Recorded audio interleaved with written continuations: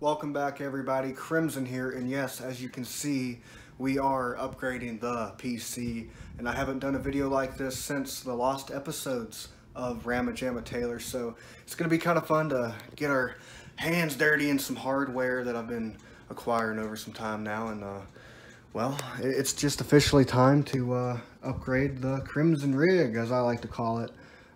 She has served well in her 5 years of service. And this is the machine that brings you the content that you support, and which I appreciate. So I gotta bring you guys along. This should be pretty fun. We're upgrading from a Core i5 6500. That's a quad core 3.2 to 3.6 sweet spot for the time I built it, to a 9th gen Intel Core i7 9700K 3.6 to 4.9 gigahertz. It's going to be slamming, so huge upgrade there. Of course, I have to have the motherboard supported. It's a Z390 chipset CPU, so I got the Z170 ultra durable Gigabyte board here. That's being replaced with a same ultra durable Gigabyte Z390 board. Just fond of the Gigabyte ultra durable boards. They have solid capacitors, and I like them. RAM here is getting yanked out as well. 16 gigs RAM, running at 2400 megahertz. I lowballed it, but that's all right. We're throwing the same RipJawz 3600 megahertz RAM. So in terms of frame rate for gaming, there's a big performance increase that in itself. So that's gonna be awesome. This is the first time I'm going with a high-end Nvidia card. I have a couple Nvidia 660s that are in my two Z400 workstations.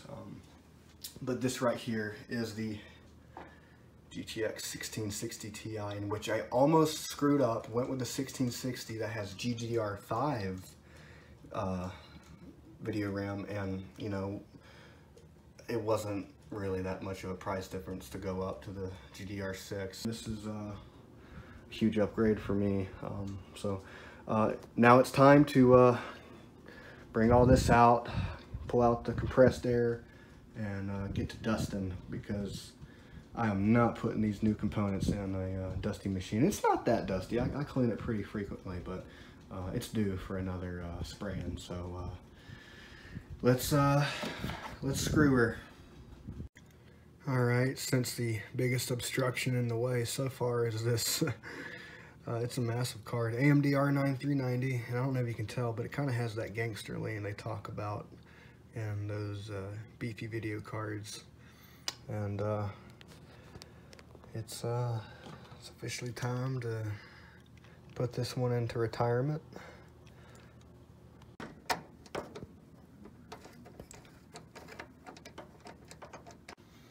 And would you look at there, she came out with not that much of a fight.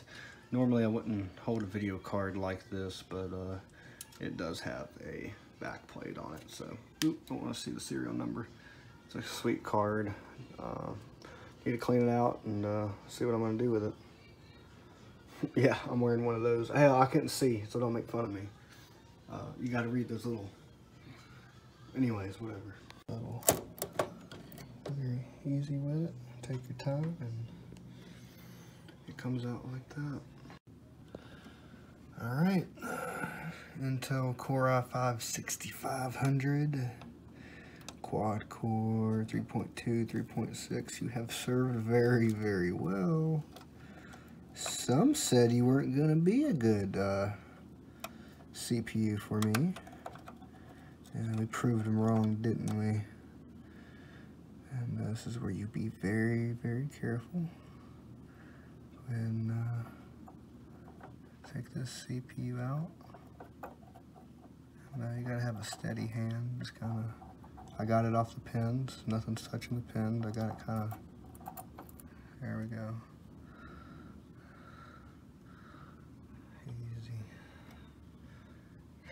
Easy, easy. Ooh. Let's get my fingers off of that. Ah!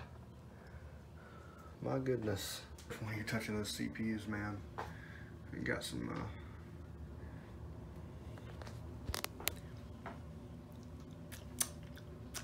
Oh yeah, that's high quality thermal compound paste.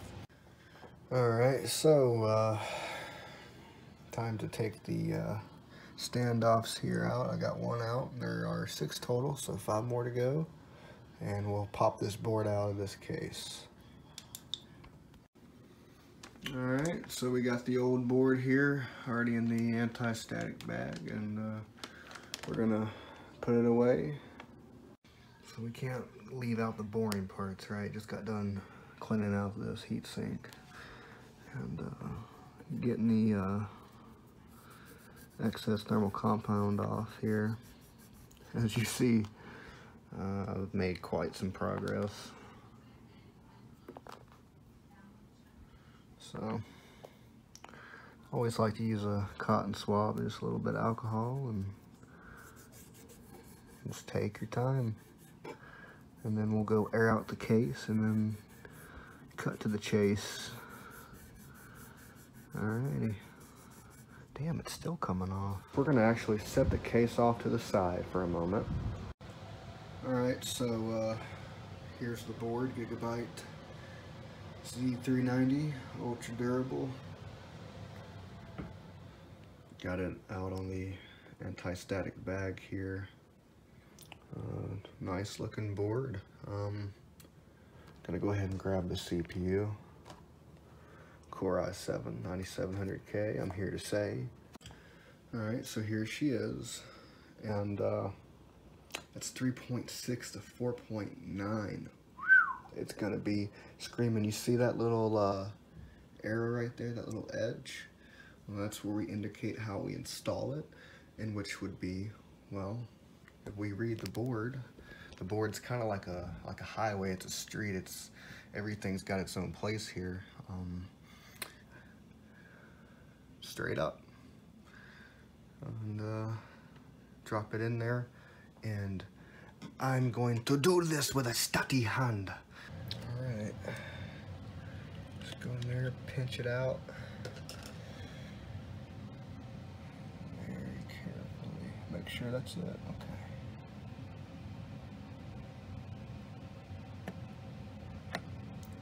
Wow, that simple. And watch this, my favorite part. This is cool. Hang on. All right, I'm getting some force there.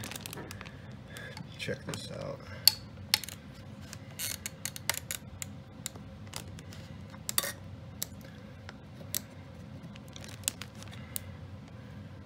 And that's how you know you installed it correctly. Things are looking awesome. Got the motherboard flush in the case. All the standoffs are nice and tight, and it's sealed in.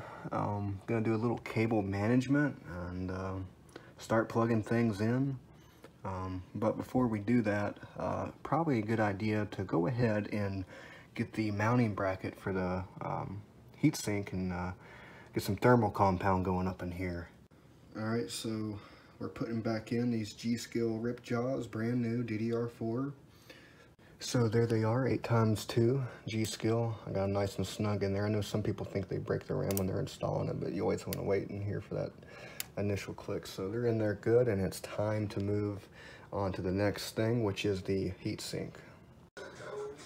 Alright, so I got the heatsink.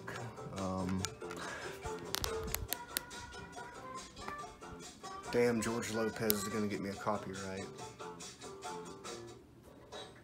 Anyways, I got the bracket for the heatsink here. So we're about to apply some thermal compound. Alright, so when it comes to thermal compound, I always use just about a size of a pea. Just a little dab will do it. Oop. I know I got a little bit more in there. Right, dead center. And let me see.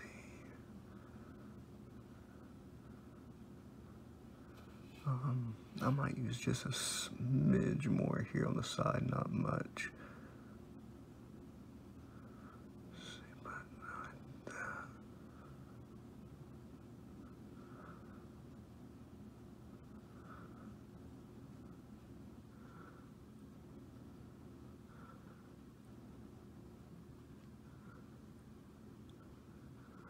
That's about as much as I would put. Not a whole lot. Just about the size of a pea. You just drop it dead center right there. But that'll be plenty. Alright, so we got the heat sink on. I just kind of took my time going kind of diagonal kitty corner here when it came to screwing in this heat sink. And gonna clip the fan on there and start plugging stuff in.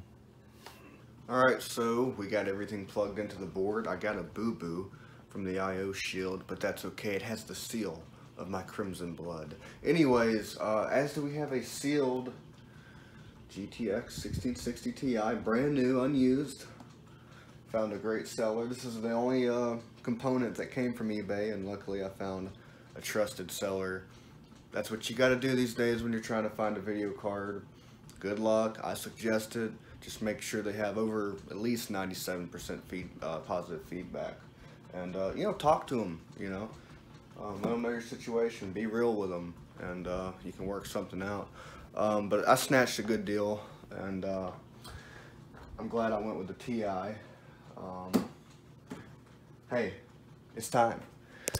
It's the last thing we need to add in here, so let's get to it.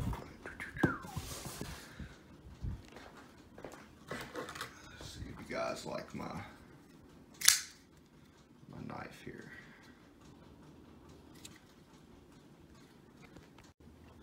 So, took it out of the box, just checking this thing out, and I have got to say, more than likely I'll use this seller again, brand new, unused. Shout out to the seller, definitely held up his end of the deal here, and that's awesome. So we did good here. Alright, so we're pretty much done. I might go back over the board, do a little cable management, but it's really not that detrimental, to be honest. So before I fire this thing up for the first time, this board, CPU, RAM, and video card, gonna go back over the board and just make sure everything is in the right place and in there tight. Alright, so we're about to give it the first boot. Let's see what we get.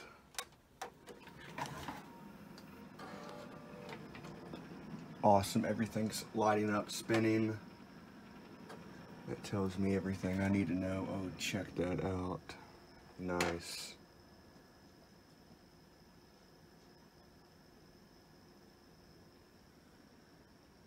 What do we have here? The BIOS is gonna come up and start throwing up stuff.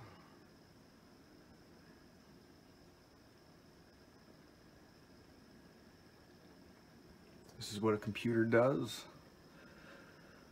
First time you put all the parts together.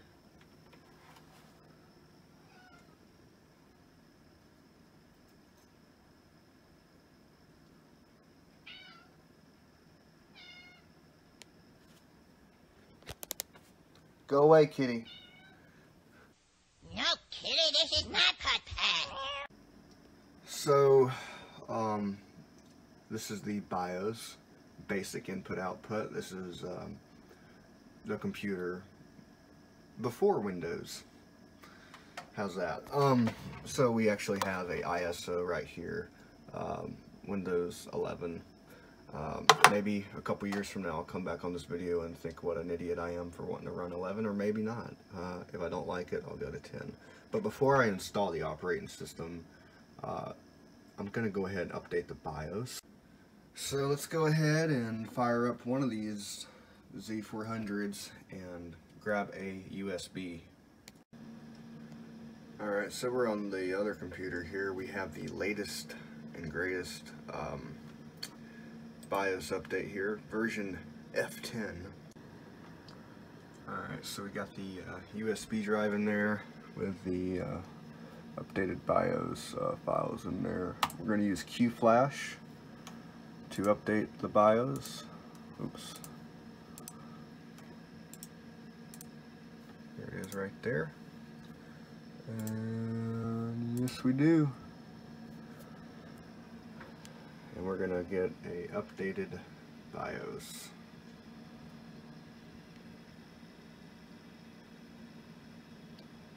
This is where one of my friends would make jokes saying, "Don't unplug your computer." Well, thankfully, this motherboard has a backup BIOS if I were to do something as stupid as that. Oh, press start. Alright. And away we go. Version F10. And, wow, check that out. That is screaming. See if we can get that timing on this RAM up to about 3600 megahertz. Let's use her to her full potential. But we're gonna play in the BIOS. We're gonna turn on trusted module computing, TPM, whatever, so we can run Windows 11 and just kind of poke around here in the BIOS. And all right, after doing some digging, I found it. TPM, or aka Intel Trust Technology, which is required to be enabled to run Windows 11, and it is by default, so that's good. So that means it's time for an operating system. Alright, let's start installing the operating system. Everything really went off without a hitch. 64-bit, bam. This is the almighty Windows 11, running on actual official hardware. Not like maybe I didn't run it on official hardware. Why would I ever do that? I did, and it ran pretty good on the Z400s, but I mean, you could tell it wasn't supported hardware. Turn all that crap off. Hello. Alrighty, so we're already on Windows and installing our chipset driver. Always that one first, and we'll work our way down the line and get the rest of the drivers installed.